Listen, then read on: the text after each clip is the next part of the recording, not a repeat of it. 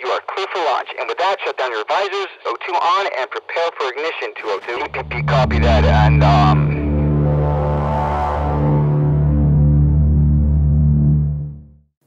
All right, Mr. Rushoff here, and in this lesson we're going to learn how this picture is related to this one.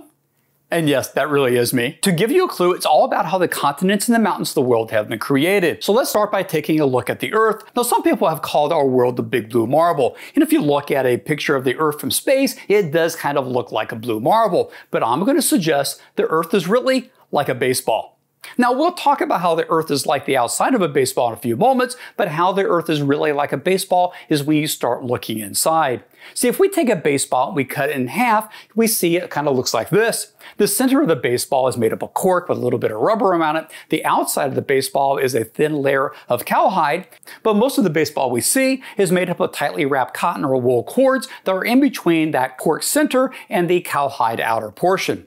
Now, if we cut the Earth open, we see much the same thing. In the middle of the Earth is the core, and it's not made up of cork of rubber, of course. Instead, it's made up of iron. Now, the core has two parts. It has the outer core and the inner core. They're both made up of iron, but the inner core is solid iron, and the outer core is molten iron due to the intense heat it's under. Now, the reason the inner core is still solid is because the enormous amount of pressure that it is under that actually prevents it from being able to melt. Then we see there's an outer layer like the cowhide of our baseball. The Earth's outer layer is called the crust and is made up of solid rock. This is the part that we stand on and we see pretty much every day. It is also the thinnest part of the entire Earth.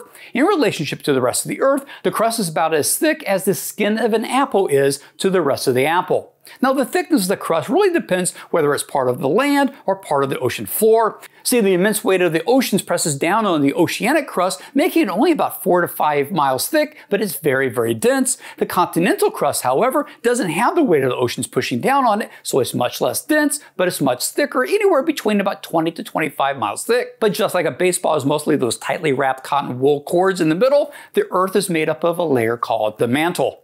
Now, like the core, the mantle has two parts, the lower mantle and the upper mantle. Together, they make up 84% of the Earth's volume.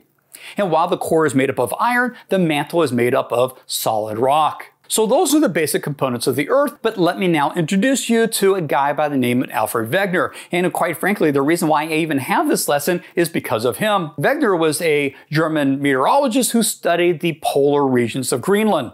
Now, despite not being a geologist, Wegner developed a theory that is essential to understanding the Earth's continents today. See, Wegner was a curious guy and thought it was interesting that the continents almost seemed like they fit together like a jigsaw puzzle. Now, he's not the first one that saw this, but Wegner was the first person that actually found evidence to show that they actually did at one point fit together. See, he found that Africa and South America both had rock formations that did match up whenever you moved the continents together. Then he learned of discoveries of fossils of the same prehistoric animals and plants that were found on several continents, even though they were 1,000 miles apart. And once again, when you move the continents together, the fossil evidence came together. This led to his theory that the continents move and at one point were all one large supercontinent known as Pangaea. What Wegner proposed is what we now know as the theory of continental drift. And what was the reaction of the rest of the scientific community?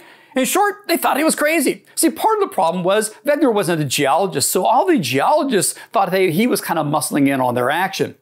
And what made matters worse is the geologists demanded that Wegner explain what made these continents move, and he couldn't do it. So what happened is the geologists used this against him to be able to discredit his theory. And unfortunately, Wegner died when he was 50 years old, and he never got to see his theory accepted like it is today. But Wegner's theory gained traction when a geologist named Harry Hess joined the Navy during World War II. Hess commanded the supply ship USS Cape Johnson, which was equipped with a new piece of technology, sonar.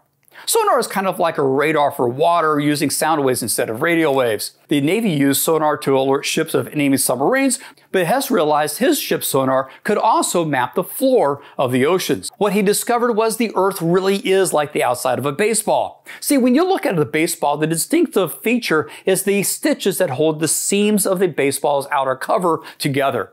And what Hess discovered was that the Earth also has seams that divide the oceans, and more importantly, they divide the crust of the Earth into plates, tectonic plates.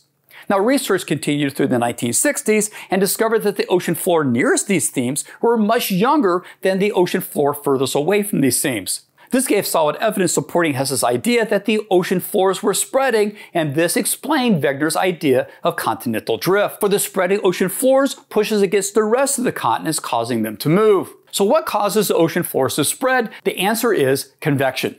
And what is convection? Well, maybe the best example of convection is a lava lamp. A lava lamp is made up of a mixture of water, wax, and a light bulb at the bottom of the lamp. The light bulb will heat up the wax, which both causes to melt and then to rise to the top of the lamp. At the top of the lamp, this wax is going to cool and it's going to begin to drop back to the bottom where it's heated up again, and the cycle continues. This is convection, and we see it not only in lava lamps, but we see it in our atmosphere, in our oceans, and even in the mantle.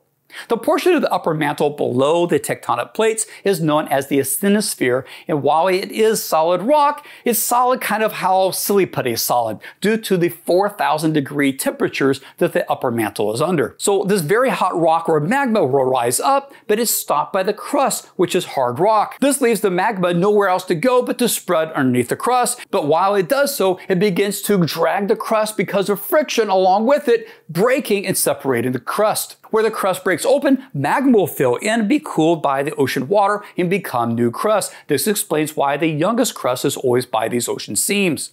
This is the process that forces all the Earth's plates to be in constant motion. And it is with this continental drift caused by the spreading of the ocean floors that creates landforms such as mountains. We call this theory that these moving plates create landforms plate tectonics after the word tecton, which means carpenter in Greek. Now, there are three major ways that the plates of the Earth move. They can move away from each other, as we see in the middle of the oceans. We call this divergence. They can move towards each other and collide. We call this convergence. And they can move alongside each other, which we call transforming plates. Now, we've already seen that diverging plates are created through magma convection. The longest of these divergent boundaries is actually underneath the Atlantic Ocean and something which we call the Mid-Atlantic Ridge. Now, not only does the Mid-Atlantic Ridge run through the middle of the Atlantic Ocean, but it also runs through Iceland. So, literally one part of Iceland is moving west and one portion of Iceland is actually moving east. On land, a divergent boundary will create what is known as a rift valley when the area between these two diverging plates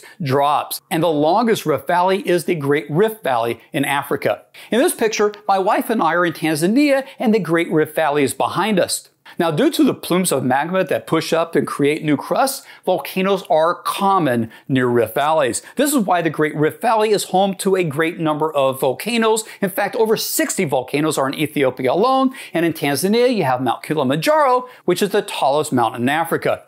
Now, most landforms are created by convergent plates, and there are two major ways that these plates will come together and collide based upon what type of plates are involved. Remember how I told you that the crust under the seas is denser but thinner than the crust of the continents? This difference between oceanic continental plates changes what happens when plates collide. If you have two continental plates collide, they will fold up on each other, much like what happens if you take a towel on a table and you push the ends together. We call this convergent folding. And convergent folding has created some of the world's tallest mountains in the world, including the Himalayas in Asia, that includes Mount Everest. The Himalayas were created when the Indian continental plate collided with the Oceanic Plate. But it's also important to understand that this process is continuing today. This means that Mount Everest is still growing up just under a ½ inch every year due to this convergent folding. Now, if you invite an oceanic plate to the party, you get what is called convergent subduction. Because oceanic plates are much denser, when they collide, it's going to force one of those plates down below the other and into the mantle. And it doesn't matter if you have two oceanic plates or an oceanic plate and a continental plate. If you have just one continental plate colliding, it's going to be convergent subduction. Now, something happens when a plate is pushed back down into the mantle. Now, due to friction, water and carbon being pulled in the mantle and a change of pressure, some of this mantle is going to melt, rise to the surface, and create a volcano. This is why in areas where there are oceanic plates colliding with other plates, you're often going to find volcanoes. The Caribbean islands, for example, is an example of such a subduction zone. But the largest subduction zone of the world is the Ring of Fire. No, not that Ring of Fire, this Ring of Fire. The Ring of Fire surrounds the entire Pacific Ocean and includes the western coast of North and South America and the eastern portions of Asia. In all, there are over 400 active volcanoes in the Ring of Fire. In fact, 75% of all volcanoes are in the Ring of Fire, as is 90% of all the earthquakes. And what is an earthquake? Well, press your hands together as hard as you can, and while keeping the pressure, move one hand up and one hand down. At one point, what's going to happen is your hand's going to slip, And essentially, that is an earthquake. An earthquake is a sudden shift of the Earth's plates. The strength of earthquakes are measured by using something called the Richter scale. This is a logarithmic scale, which means that a 4 is actually going to be 10 times as powerful as a 3. Now, a 4 on the Richter scale might knock a book off a bookshelf, a 6 will start to damage buildings, and 9 can completely level a city. The strongest earthquake in history happened in 1960 when a 9.6 earthquake hit Chile, which, by the way, is in the Ring of Fire. Now, because of the immense pressure on the crust, the Earth's crust is sometimes going to break, kind of like how concrete is going to break in the summer because of the expansion of the heat.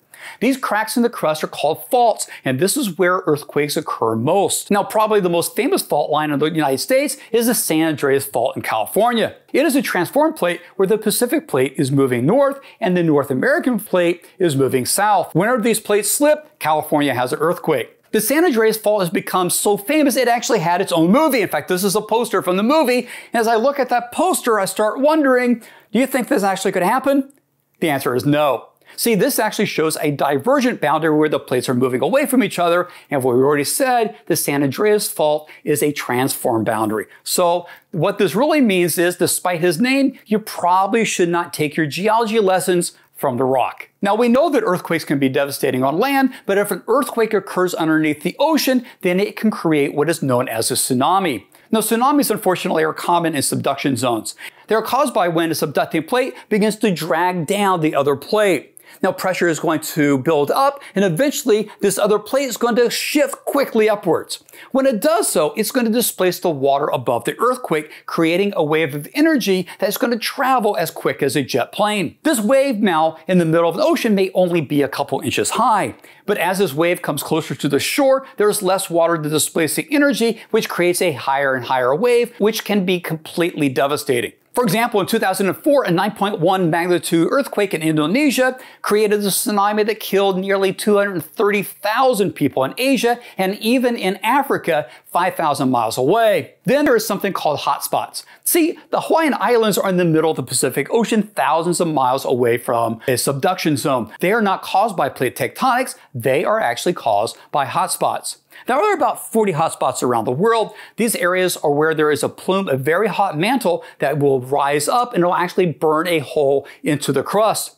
Now, as they do so, they're going to create a mound, and this mound eventually becomes an island such as the Hawaiian Islands. However, while the hotspot does not move, the crust above it does. So this hotspot is actually going to create many different islands or an archipelago. That is, unless you're Iceland. Iceland has the distinction of not only being formed by a hotspot, it is also over the mid-Atlantic ridge. So while Iceland does expand east and west by about 2 centimeters every year, it remains over this hotspot. Hotspots are not only found in the ocean, but they're also found in land. American's Yellowstone National Park is actually over a hotspot. This is the reason for the geysers such as Old Faithful and a great deal of volcanic activity. In fact, Yellowstone is actually what is called a supervolcano, an active supervolcano. It has had huge eruptions in history that have spewed volcanic ash as far as Texas. Fortunately, scientists don't think it's going to erupt for several more hundred years. So we talked about the composition of the Earth, Wegner's Continental Drift, and how plate tectonics creates landforms. So how does this picture relate with this picture? Well, in this picture, I'm standing in Thingvellir, Iceland, which is where the Atlantic plate is actually separating. In fact, everything to my right in this picture is moving to west, and everything to my left in this picture is moving east. And as we have explained, it is plate divergence seen in this picture that creates the mountains, which we see in this one, which is Mount Everest. Spreading oceanic plates causes the continents to move, creating landforms through plate tectonics. All right. More to learn in future lessons, but until then, keep on learning.